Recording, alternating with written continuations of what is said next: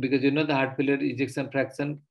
and it can land up in heart failure reduced ejection fraction,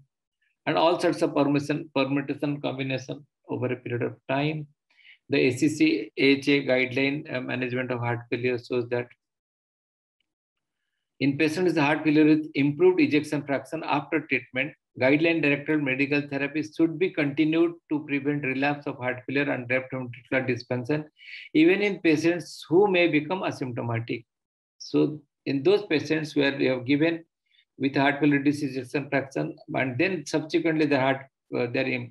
ejection fraction has improved, so they are in the group of heart failure with improved ejection fraction, there you should continue the guideline-directed medical therapy that includes ARNI to prevent relapse of heart failure and left ventricular dysfunction, even when they are asymptomatic.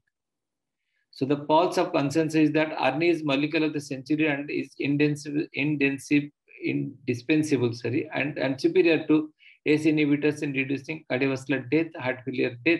heart failure hospitalization, and sudden cardiac death in patients with heart failure reduced ejection fraction. It also improves left ventricular ejection fraction in heart failure reduced ejection fraction and reverses the adverse LV remodeling and improves quality of life in both heart failure with reverse and preserved ejection fraction. It should be initiated as soon as possible in patients with acute decompensated heart failure and in de novo heart failure.